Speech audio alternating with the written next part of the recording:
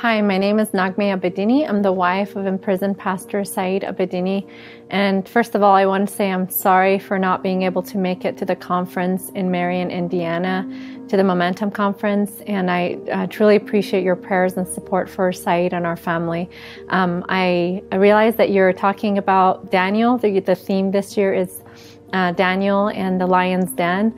It's interesting because many times throughout Saeed's imprisonment, I've thought about Saeed being in the lion's den. You know, we look at Daniel's life and his faith and his commitment to having a life of, devoted to prayer and his life of faith and what happened to him. And Saeed has kind of gone through the same thing. He was first put in Evin prison, which is a notorious prison inside of Iran. And he was, because of his faith and because he stood strong for his faith and would not deny Christ, and he was sharing Christ in that prison. He was transferred to an exile prison called Rajai Shah prison, about an hour and a half away from the initial prison. And he was put in the murder ward, and he was told by the head of this new prison that if they even know he's a Christian, he would be killed by these murderers and rapists who were on death row. And literally, it was when he was put in the murder ward, he was in the lion's den. He was continuously threatened because he was a Christian, and he was covered with lice. He wasn't doing very well physically, and some of the prisoners, some of the very well-known prisoners that were the most violent, started having dreams about this guy named Jesus. So they accepted Jesus, and they started actually to protect Saeed in that horrible prison. And we've seen God's faithfulness throughout his imprisonment. He's been moved in and out of solitary confinement, tortured and told to deny his Christian faith, but Saeed has refused and has stood strong in his faith and has been a witness wherever they've put him.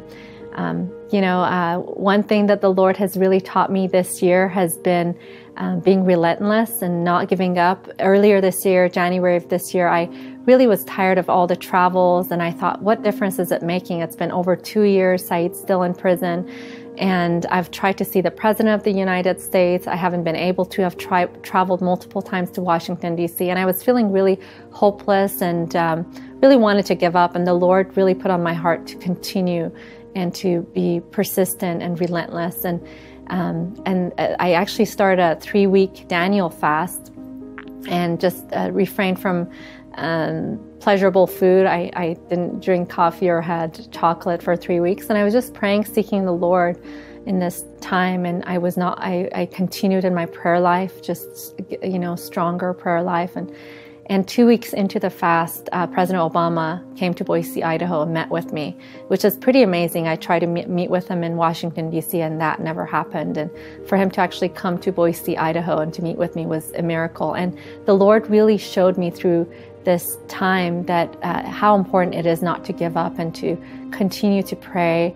And seeing God's hand move with the meeting, but also recently I returned from speaking before the European Parliament and the German Parliament. I just spoke in front of our Congress a few days ago, and just seeing God's hand in it when we're persistent, and seeing how God has used this for the gospel, both inside of the Iranian prison, but also outside. I've been able to share with so many government officials about Jesus. And so my encouragement to you is, to not give up, to be like a Daniel, despite the hardships, being put through trials because of your faith, what Daniel was put through and what my husband's being put through, not to give up, and seeing God's hand in it, and seeing how God works when we keep at it in our prayer life and we're faithful to Him, and seeing all these miracles happen, and that's my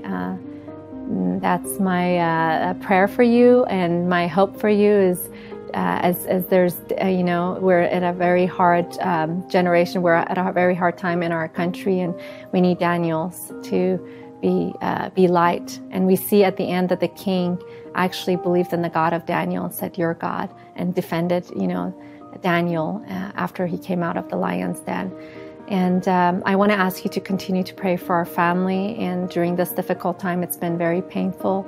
Saeed's been going through a lot of trials. He has a lot of physical pain, but also he's been, again, put in and out of solitary and in different situations. And we need your prayer during this difficult time. And hopefully, maybe in the next conference, Saeed and I would be able to meet you in person. Thank you. God bless.